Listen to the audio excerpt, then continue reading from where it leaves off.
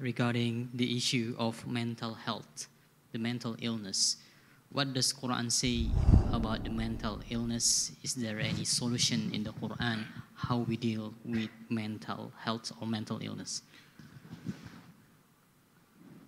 Mental illness is like physical illness. You get a virus, you get microbes, you get bacteria infection. This is happening to your body. Also, mental illness, you have a lot of depression, you have sadness. Nowadays, they have more and more bipolar, borderline illness, etc. And all of these may not be mentioned in the Quran. In the Quran, it's in the Sharia, it says either you're sane or insane. There's nothing in between. So you cannot come and say, oh, Sheikh, I have rage issues, so I may hit or kill someone. But alhamdulillah, I am mentally unstable, so I can run away with it. No, you can't. Are you sane? I said, yes, but I have rage issues, I have mental illnesses, I take Prozac, I have depression. You're sane. Chop his head off.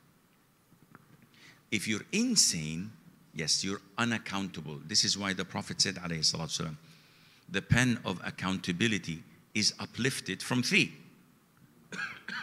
An insane person until he regains his sanity. So mental illness is there.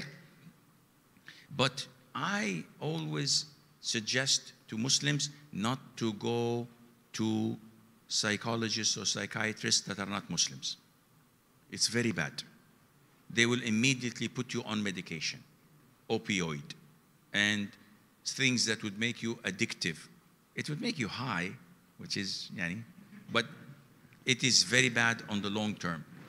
Most of these people, and 80% of the counseling sessions I have is for OCD, obsessive compulsive disorder. They have problems with shirk thoughts.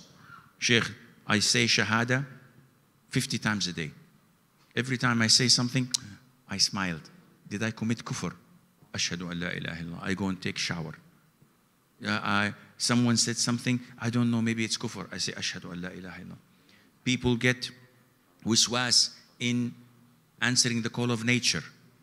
Splashes, wudu. Some people come, wallahi, they spent half an hour making wudu. Half an hour.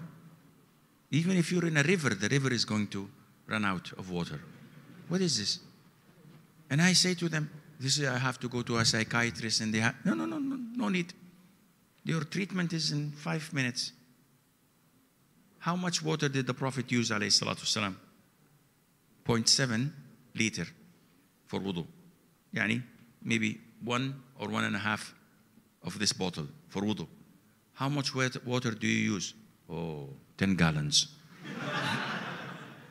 You know more than the Prophet alayhi salam? He said, no. Khalas.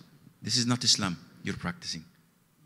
They never think like this because shaitan comes and blocks their intellect. They cannot think.